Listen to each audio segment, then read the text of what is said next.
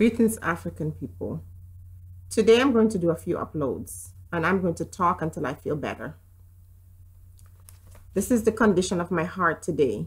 This is how I feel, you know. Throughout the years, my heart have been broken so many times. And because I'm a strong person, I rally back from all kinds of things. But the scars remain. When I speak, usually my forehead becomes so tense.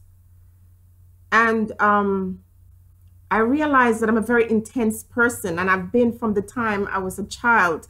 My aunt used to always correct me and tell me not to knit my brows. I didn't understand what she meant. Now I do it so much, it's too late. I have lines in my forehead from me knitting my brow over the years. I've always been very intense, too much for my own good. But I love being Black. I've always loved being Black. Everything about my ethnicity, everything about my culture and my race has always been very, very important to me, as far back as I can remember. I love being Black. But sometimes I am ashamed of how my family, my Black family behaves.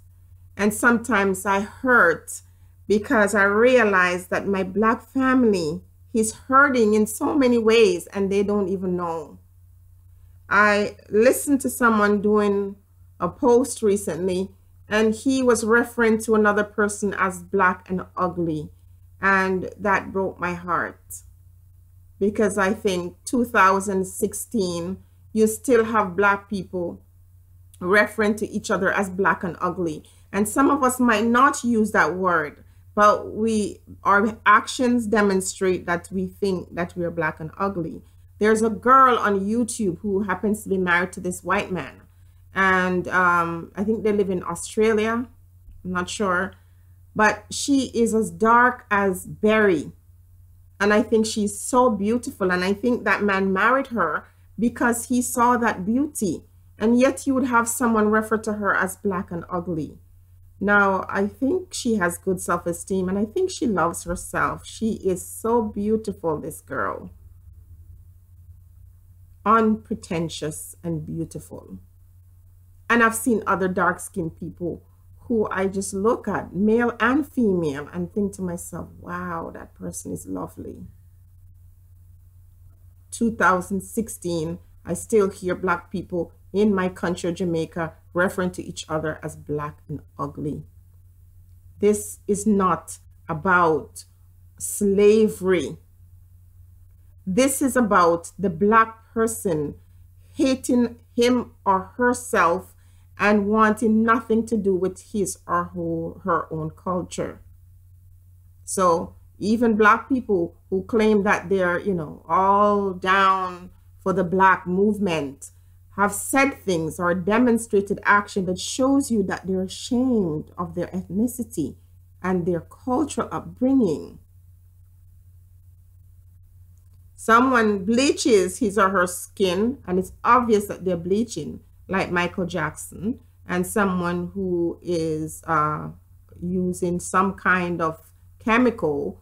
Also, we look at Michael Jackson or anybody else who looks that way and criticize that person. And when you say, but you're doing something to your skin, they justify it and say, no, I'm not bleaching, I'm toning. Why are you toning?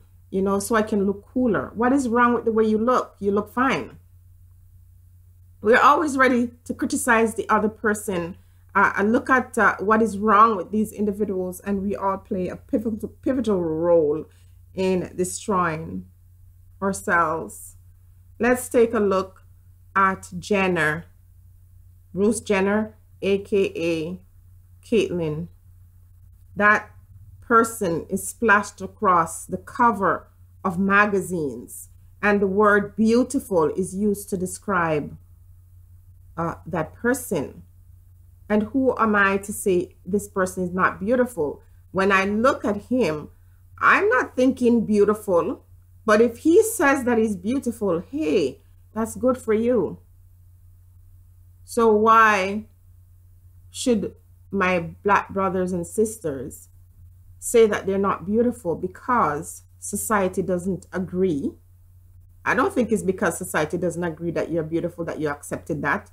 It's because you agree. You believe that you're not beautiful. Perhaps because your own mother referred to the kid who's light skin as having high complexion, or perhaps because you grew up in a culture or society where you notice people who were lighter skin were treated better. But there comes a time in a person's life, those are like psychic tortures, and somehow you have got to find a way to release yourself from them, as I try to do in my life. There are a lot of psychic tortures that I have, and I know it's not easy, but I work and try to overcome them. These are wounds that we carry, some of it from our past because of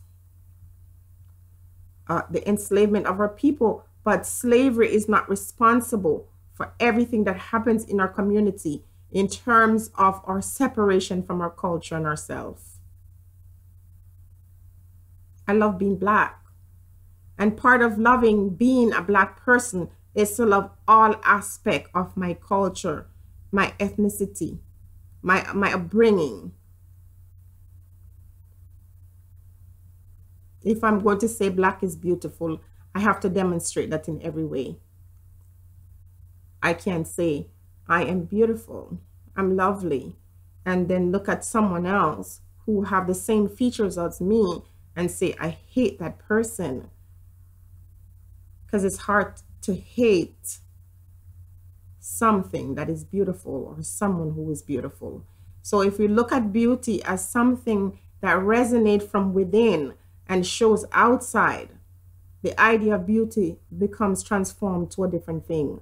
The definition of beauty becomes something else, because that Caitlyn Jenner is seen as beautiful to other people. It is therefore not about what you see in front of you, but about what that represents. Be blessed, everybody. Think on these things.